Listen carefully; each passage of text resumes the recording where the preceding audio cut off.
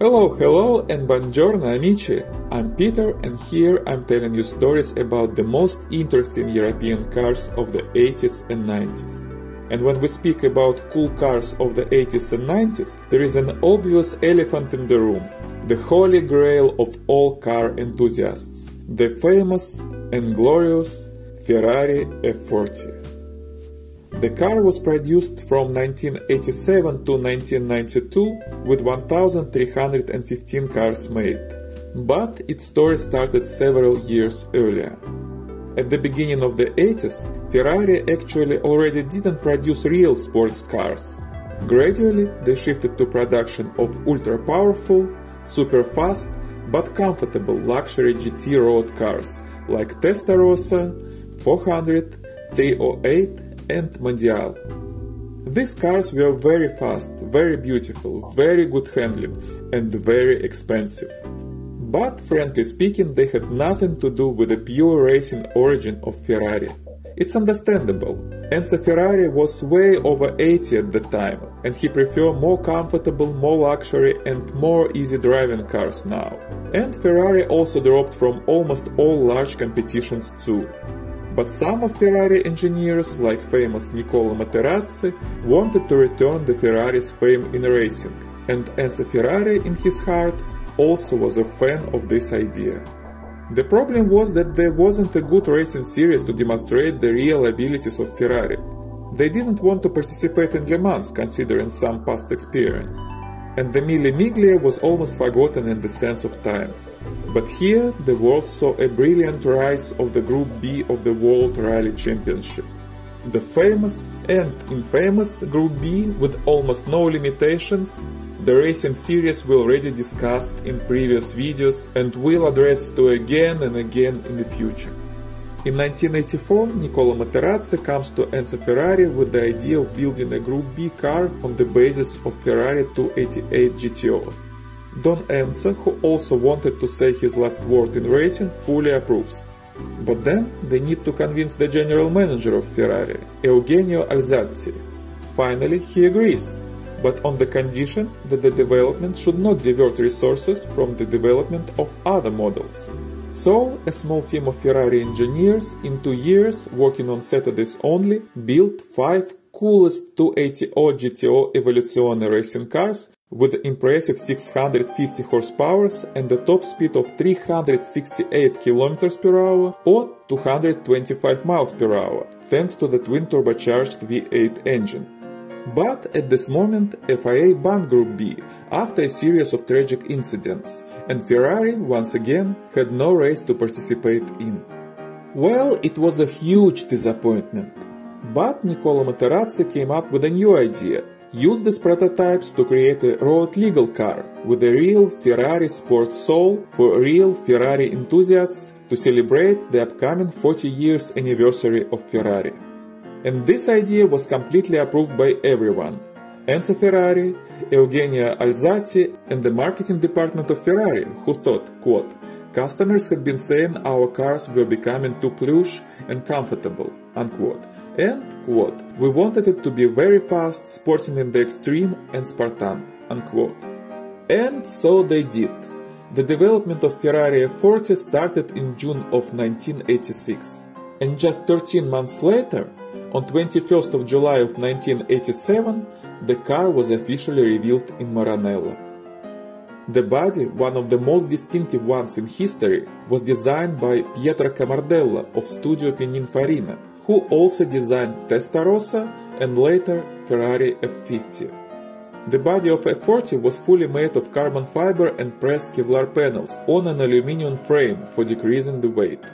The paint was so thin that you could see the carbon fibers through it, one of the distinctive features of the F40. The windows were made from a polycarbonate plastic instead of glass. The first 50 cars didn't have normal wind downside windows, only sliding Lexan racing windows, all for the sake of weight reduction. The interior was very basic and Spartan. No glove box, no carpets, no radio. Even no door handles and no interior door panels on the first 50 cars. To open the door, you should just pull a cord hanging somewhere inside the door. Also everything to reduce the weight. But surprisingly, the car had the air conditioning. A very basic one, but it was there. All cars were painted in red Rosa Corsa color and had red seats with dark grey carpeted dashboard and left-hand drive. It is known that at least 7 to 9 cars were later modified by Pininfarina for the Sultan of Brunei, converting them to the right-hand drive and changing exterior and interior colors. There may be several other modified cars, but this is not confirmed. The price of the car was high, $400,000, meaning almost $1 million in today's money. But the car won a great demand from Ferrari customers. Initially, Ferrari planned to make 400 cars, but at the end they made 1,315. 213 of them were exported to the United States, and they all were sold on pre-orders. The car had 2.9-liter twin-turbocharged and intercooled V8 engine that was a heavily modified engine from Ferrari 288 GTO Evoluzione. The development of the engine, gearbox and the chassis was supervised by Nicola Materazzi, who this time had the permission to involve any resources of Ferrari engineering team that he considered necessary. As the result, the engine had a claimed peak power of 471 horsepower and 577 Nm or 426 foot-pounds of torque. The claimed top speed was 324 km per hour or 201 miles per hour, with 0 to 100 km per hour or roughly 0 to 60 miles in 4.1 seconds. I say claimed because these figures were never confirmed by independent testers. The American magazine Car and Driver tested F40 with the results of the top speed of 317 km per hour or 197 miles per hour and 0 to 60 in 4.2 seconds. The test pilots of German magazine reached 321 km per hour or 199 miles per hour and made 0 to 62 miles per hour in 4.6 seconds. It is very fast in any case. The only issue was with just a psychological mark, 200 miles per hour, and arguments around the fact if Ferrari F40 can cross it or not. So Ferrari claimed to be the first production car with a top speed over 200 miles per hour, faster than the main direct competitor Porsche 959, and the independent tests showed that probably it wasn't. But in any case, it was a bloody fast car. The handling and quality of the car received mixed reviews. While almost all car journalists approved the speed and dynamics of the car, many of them pointed to the lack of comfort, driving assist, and frankly a lack of the assembling quality for such an expensive car. Someone even called it a go-kart with a plastic box around it. In comparisons between Ferrari F40 and Porsche 959, most of the journalists chose Porsche 959. I think there was a great misunderstanding of this car at that moment. The reviewers expected a new Ferrari to be as luxurious and comfortable as the same Testarossa, which was a great car by the way, and we will speak about it someday. But F40 simply wasn't a luxury GT car for a long distance driving. It was a racing car. Yes, it was a go-kart with a plastic box around it. And this was the main idea of it. It was a 500 horsepower go-kart which could get from 0 to 60 miles per hour faster than I pronounce this sentence. Oh yes, it was the funniest go-kart on the planet, and you could get so much driving fun and experience that you could never get in any other car. And you had a plastic box around you, just to protect you from the wind and rain, nothing more. At the end of the day, Enzo Ferrari once said that when you buy a Ferrari, you pay for the engine, and everything else you get for free as an addition. And the F40 was a summit of this philosophy. This was one of the last road legal supercars without even minimal driving assist systems. It was just you, the engine and the chassis, nothing more. Nothing to intervene into this relationship and nothing to protect you from consequences of your bad decisions. A car that is impossible now and one of the greatest cars ever made. At the same time, almost everyone, both reviewers and customers, underlined how great the car handles. Despite the lack of comfort and absent driving assists, the road driving of the F40 is easy, predictable and not intimidating. But if you want to play and bring it to a racing track, the car will happily provide you with all power and all joy you need in the world. And probably will not kill you if you act with a common sense.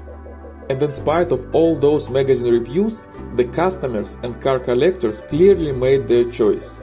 This car was one of the most desirable ones even during the time of production, and it is one of the best known and most desirable icons in the industry now.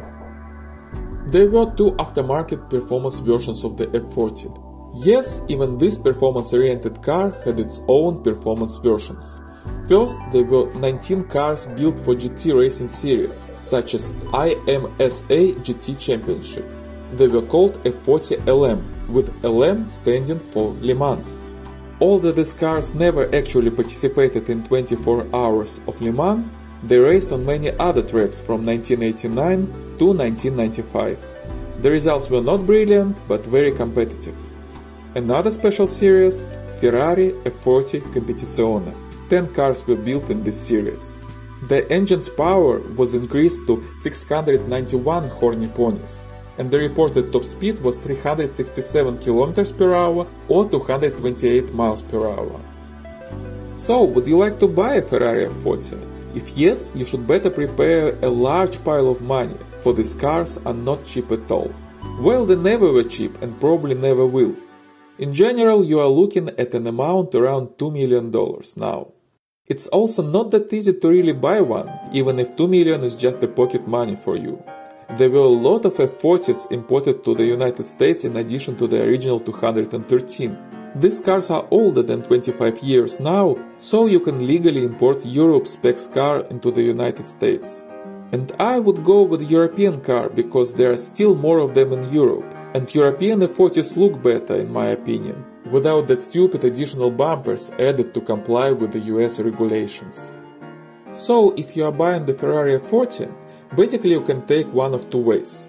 First, you can buy the F40 at some of large and well-known auctions. It is probably the safest way, but the most expensive one, considering auctions fees and all this stuff. And if you want to try to save several hundred thousands, you'd like to buy the car from a private person, a car collector, or some kind of a dealership. But this world of second-hand sales of rare Ferraris is unfortunately somewhat tricky and shady sometimes. There are a lot of frauds and fakes unfortunately. Fake sellers, fake buyers, fake cars, stolen cars, long chains of middlemen, etc. I don't want to say that all of these guys are frauds, but when it comes to a $2 million car, yes, there are a lot of people who want to get this money in the unlawful way. So just be careful and work with reputable and legit sellers, agents and dealers. Frankly speaking guys, I don't think that many of the viewers of this video are going to buy the F40 tomorrow. But if you are, you may be interested to know that we probably can help you with it. We have a network of partners in Europe who can find cars that are not listed on the internet, check the reputation of the seller, inspect the car properly in person, check the history of the car and organize everything else. We can help you to find the car, negotiate the price, ship the car to the United States and help you to import it properly and to deal with all legal paperwork. This is not only for the F40 of course. We can find virtually any 80s, 90s or 70s car in Europe for you and bring it to the United States. And if you are watching this video from any other country, we can find a cool American car for you in the US and ship it to your country. The link to our website with all details is in the description below. Well, thank you very much for watching. So, what do you think about the great Ferrari F40? Or maybe you were happy to drive one? I'd love to see your thoughts in the comments below. By the way, if you happen to own the F40 and you are somewhere from Maine to North Carolina, could I shoot a video with your car? I promise to bring a six-pack and pizza for you. Well guys, if you like this video, please give me a thumbs up and subscribe to the channel. Grazie mille amici, and see you next time.